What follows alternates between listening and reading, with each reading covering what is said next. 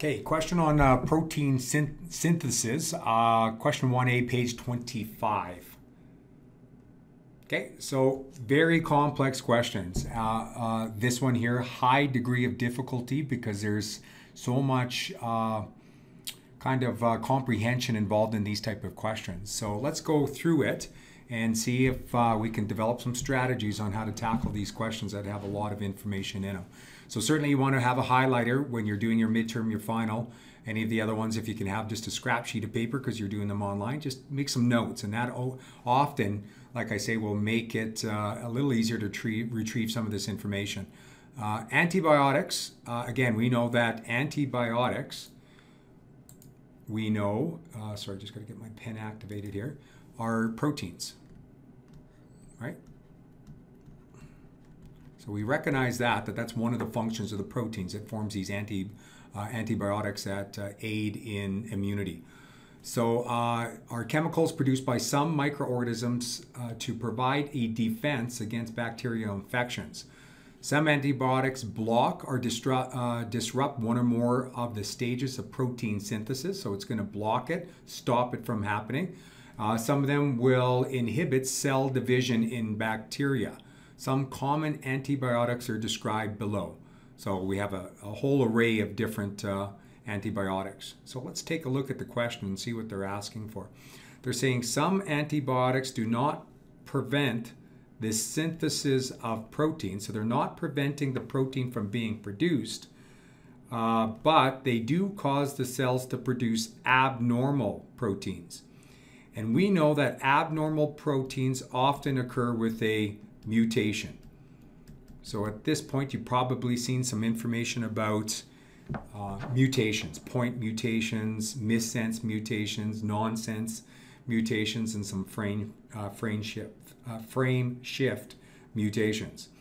So they're asking here now what for the antibiotics that are going to lead to not a shutdown of protein synthesis. So you're still going to produce a protein, but it's just going to be abnormal. Okay, and then they give you a bunch of different possibilities, 3 and 4. So let's take a look at number 1.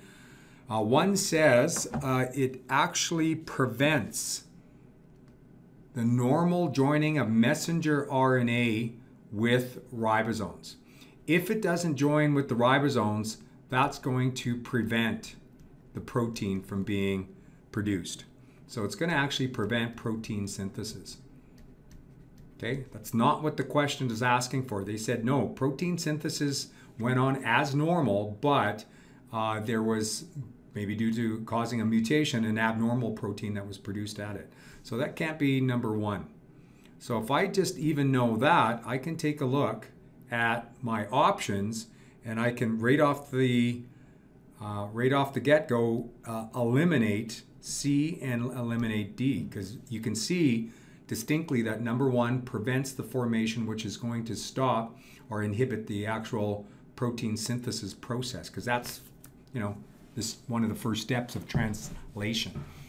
Okay, let's take a look at number 2. Causes a misread in the genetic code in messenger RNA.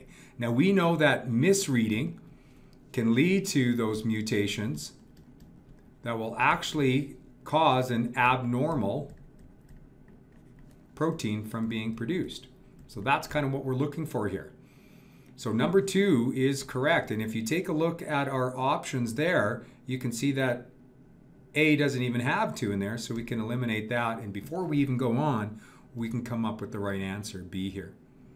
But let's carry on anyways, and let's see if number 3 does the same thing. So it says number 3, that antibiotic binds with the amino acid tyrosine and substitutes that particular amino acid. And we know that if you substitute or replace one amino acid in the chain, that can often lead to an abnormal protein. Okay, and we said that this is a form of missense. It's going to, that mutation or that substitution is going to put a different amino acid in that chain, making it abnormal. It won't function for that particular function. So that's correct. And if we take a look at number 4, binds to DNA. So if it's binding to DNA, that has nothing to do with protein synthesis.